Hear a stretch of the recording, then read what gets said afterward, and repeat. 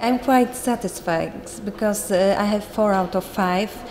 So already I lost only one game against Katia Lachno. Okay, she outplayed me completely. I missed one move, and then the position was completely collapsed. So I can't say nothing about this game. But I had very lucky now against Nastya Savina. I had white pieces and I had position much worse.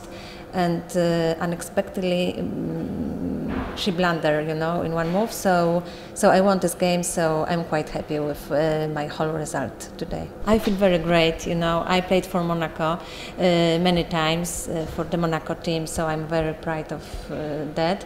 But also here we have great conditions. We got very nice hotel, and the weather here is also very nice because it's more than 25 degrees.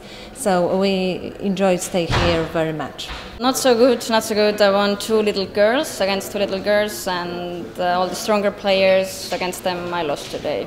Last game was actually quite interesting, but I had very little time, so I managed to ruin my position. So far, so good. I really like the weather because in Estonia it's like -degrees at the moment, so 20 degrees is very good. I love summer, so that's why I like it. And Monako is also very beautiful. I mean, I loved all the mountains and all the architecture. So far, so good. I haven't really been outside, so I will go this evening. Today I made 3 out of 6 rounds, 3 points. No, I made 3 out of 5 rounds. I lost 2, I won 3. For now it's normal results for me. I won with the weaker players and I lost with the better players. I mean ranked with the low rating.